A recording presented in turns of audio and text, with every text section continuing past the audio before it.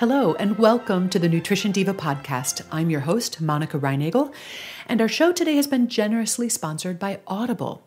Audible.com is the perfect solution for people who love to read but never seem to have enough time, because you can listen to those books you've been wanting to read while you're on the go, at the gym, during your commute. Audible.com provides over 250,000 titles from all the leading audiobook publishers, broadcasters, entertainers, magazine, and newspaper publishers. For example, if you're trying to develop healthier eating habits, Gretchen Rubin's book Better Than Before has some really great strategies and insights.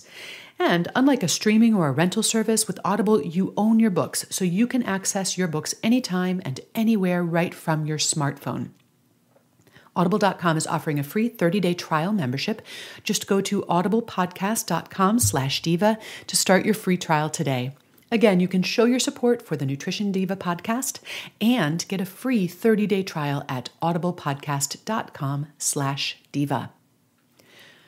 When you're trying to make good choices about food and nutrition, you sometimes find yourself in a situation where you feel like you have to choose between competing benefits and or risks.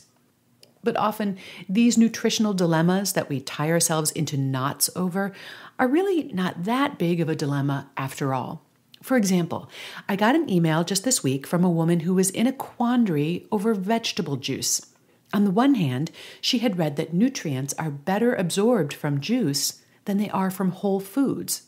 On the other hand, because juicing removes most of the fiber from the vegetables, the natural sugars in vegetable juice are much more quickly absorbed, and this could potentially lead to a blood sugar spike.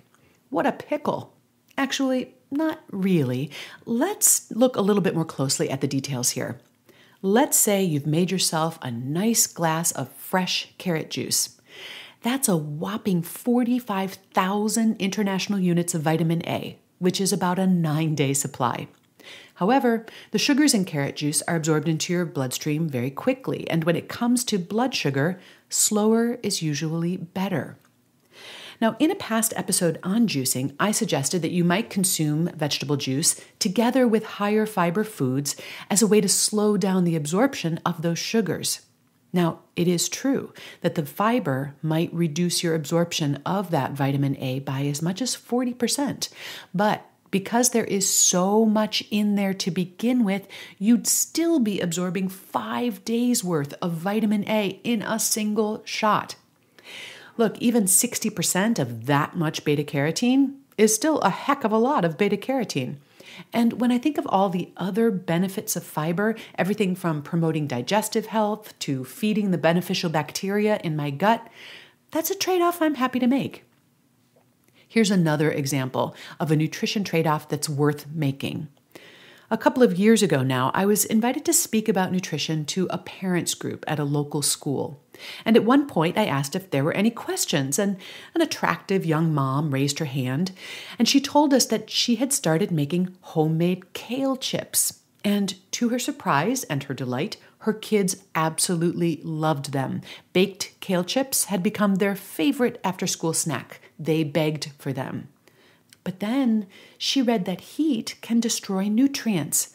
So now she was worried that she wasn't doing her kids any favors because she was cooking all the nutrition out of that kale.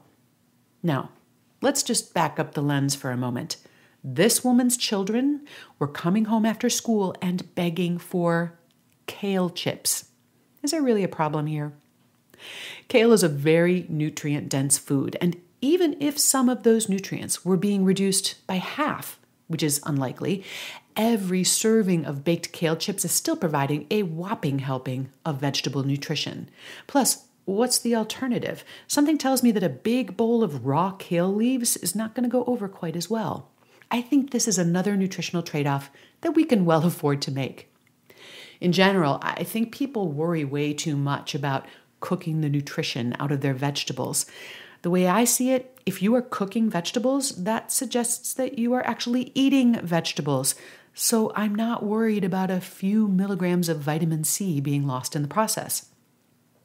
Some nutrition trade-offs, such as the two examples I've given here, are easily resolved because there's a big difference in the relative impact of the two sides of the trade-off.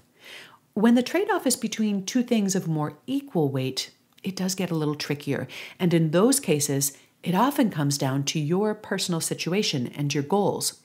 Let's say that you have to choose between a black bean soup that's high in fiber but also high in sodium, and a chicken noodle soup that's low in sodium but also low in fiber. Well, if you have high blood pressure, you might decide to sacrifice the fiber and go with the chicken noodle to avoid the extra sodium. But if you have normal blood pressure and you don't need to restrict sodium, the black bean soup might be the better choice for you. And of course, it's sometimes possible to find a third option which avoids the trade-off entirely, such as a lower sodium bean soup. Do you find yourself with a nutritional dilemma? Are you wondering whether a particular trade-off is worth it? Hey, send me an email or post your question on the Nutrition Diva Facebook page, and we'll figure it out together. You'll find a transcript of today's show, including links to the research I cited and related episodes of the Nutrition Diva podcast at quickanddirtytips.com. And you'll find me at nutritionovereasy.com. And I always look forward to hearing from you. Thanks for listening this week, and remember to eat something good for me.